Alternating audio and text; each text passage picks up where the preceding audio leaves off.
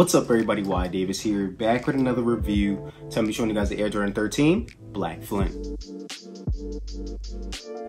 Okay guys, so these officially dropped today along with the wash pink Air Jordan 1s. And it's been a long time since we've seen two Air Jordan drop on the same day. Normally we get the release date that both are gonna drop, but then one normally gets pushed back, and they didn't push these back, and we get two pair of shoes today. And there's been a few weeks where, you know, we didn't see any drop, so I'm not sure why shoes didn't drop on those weeks. But anyway, here we go. This is the shoe right here. This shoe did cost $200 today. Current resale is going for about $220. If you guys wait a little bit longer, you could possibly get these for under retail. This is the box right here, normal box. We get the gray box with the Jumpman in the middle in red. I did go with a size 9.5 on these. We don't get suggested retail on the box. Once again, these do cost $200. Open up the top of the box. We don't get a stamp on the inside of the top of the box. We get some normal tissue paper here. And we get this beautiful colorway. I do like this colorway a lot. Very easy to match with.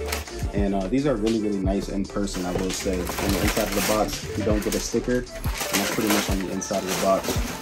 But let's get right into it, guys. So on the bottom of the shoe here, we get the gray, black, and white. We got a little bit of carbon fiber down there in black and white. You see the red hologram Jumpman right there.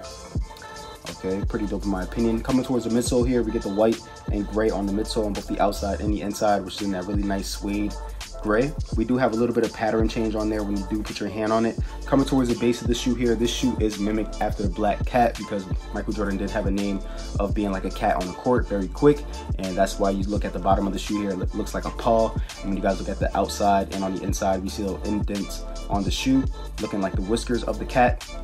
And if you guys look towards the back here where we get the hologram, that's supposed to be the cat eye. Pretty dope in my opinion. So let me know if you guys can see the correlation when you guys are looking at this shoe. Okay, but other than that, on the outside of the shoe here, it does come in gray. Higher, we do get this black cloth-like material, which is 3M. So I'm gonna show you guys all parts and all sides of the shoe that does have 3M. Pretty dope in my opinion. Most of the Air Jordan 13s do have that 3M hit, but some of them do not. But this one does, and it really has a nice touch to it.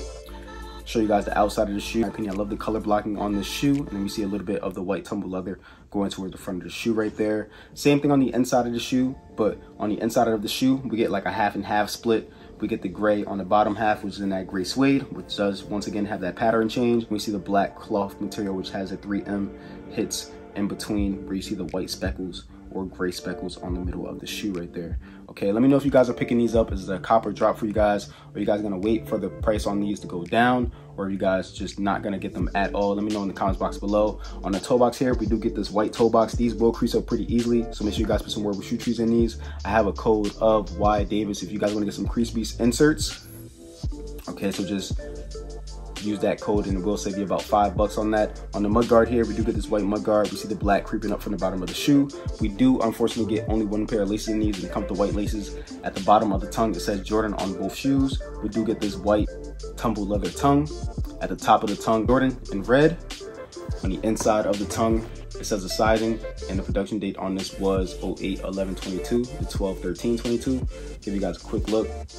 On the inside of the shoe, we do get some tissue inserts. We do get black on the sock lining. The actual insole of the shoe is in black. This is the cheap insoles, even though the Air Jordan 12 and 13s are some of the most comfortable shoes on the Jordan brand. We do get some cheap insoles with these, but the insole is black with the Jumpman in red. Turn it over, it is in blue. Normally that is gray. Underneath the actual insole, it is white in there with some white stitching.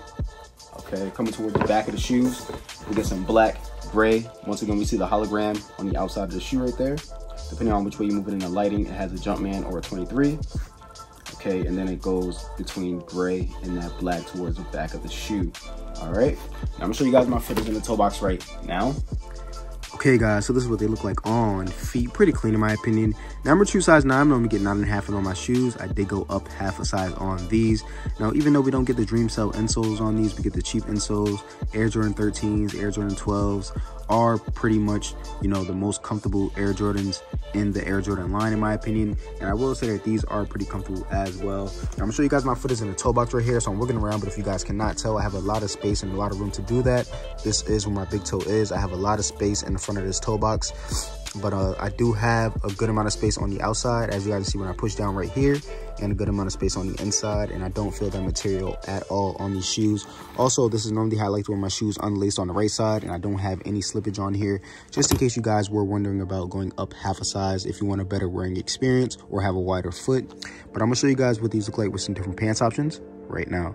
Okay guys, so I hope you guys like this video. Make sure you guys like, comment, subscribe, show your boy some love, and stay tuned.